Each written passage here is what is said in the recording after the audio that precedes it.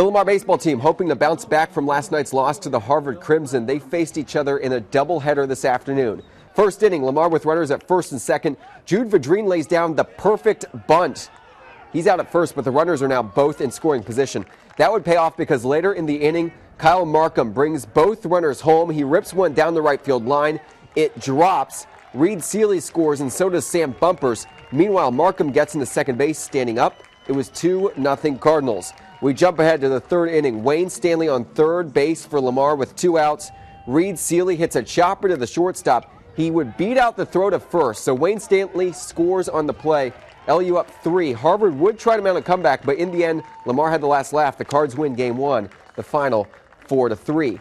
In Game 2 of the doubleheader, Lamar wins again by 1 run. The final in this game, 3-2. Jacoby Middleton hit the game-winning walk-off single in the 10th. That brought home Jude Vidrine. Both teams are back at it tomorrow morning beginning at 11 a.m. at the Beck.